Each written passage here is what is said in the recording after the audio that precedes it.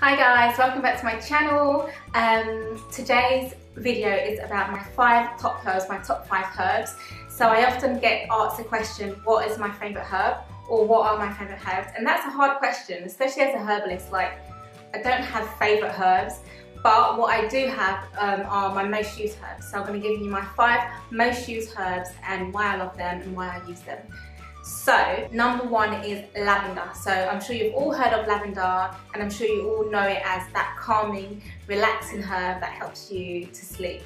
And lavender is all of that. Like, I love it, and it suits my disposition because I'm quite a nervous person, can be quite overactive sometimes, especially at night time. I can suffer from insomnia because my mind just keeps going and I just can't settle down. So lavender is amazing for that. I use it as a tea, so I brew the flowers and make it into a tea.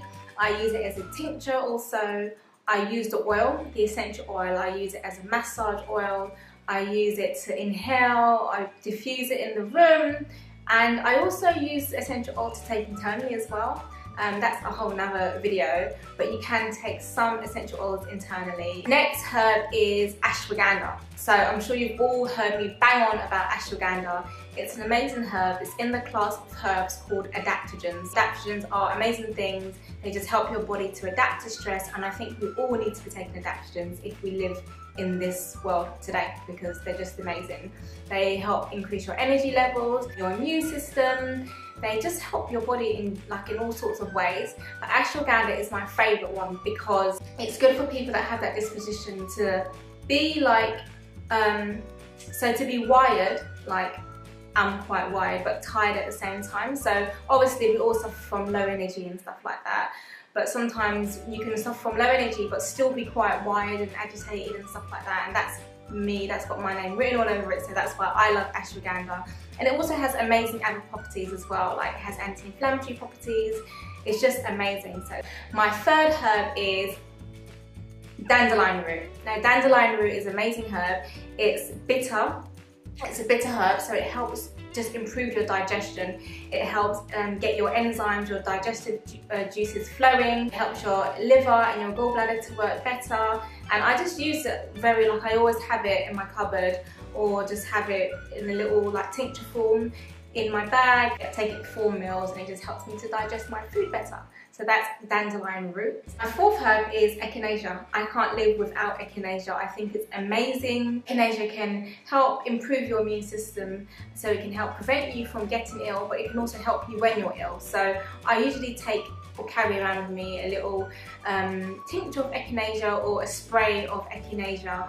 And when you have that feeling, in your throat where it's kind of like tickling and you're gonna get a cold or a sore throat or whatever, and I just take it in big dosages, or spray it, and it really just helps to keep that cold at bay. The last of my top 5 herbs is frankincense. Now I love frankincense, it's amazing. It's not actually a herb though, I don't use the actual herb.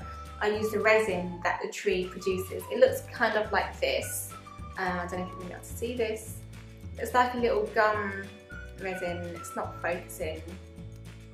Frankincense is just amazing. I use it for all sorts of things. I burn the resin because it just smells amazing.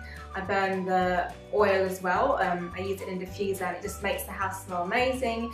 And the essential oil just calms me down a lot. And I use it when I'm really feeling PMSy, really agitated, a bit stressed and quite low as well. Frankincense is an amazing oil to burn. You can use it for your teeth, in your toothpaste, so you add a little bit to your toothpaste and you can brush with it. And also you can use it in your oil pulling. So if you oil, or I always find it hard to say that word, oil pull, when you put coconut oil in your mouth and you keep it there and swish it around for 20 minutes, oil pulling, you can add frankincense essential oil to it, and it just adds to the whole experience. It's anti-inflammatory, it cleans your mouth, helps you to have better breath as well. I also use it in my skin. It's amazing. It's known to be used in anti-aging creams and stuff like that, but I use it in my skin. I add a few drops to the oil that I'm using for my face, so whether it's rosehip oil, coconut oil, argan, whatever, I just add a bit to that oil and I just massage it into my face, and it just helps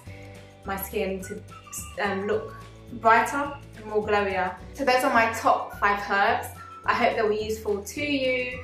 Let me know what your top 5 herbs are, or your top herbs and why you use them, and let me know if this video was helpful to you and if you enjoyed it. Okay, thank you, bye.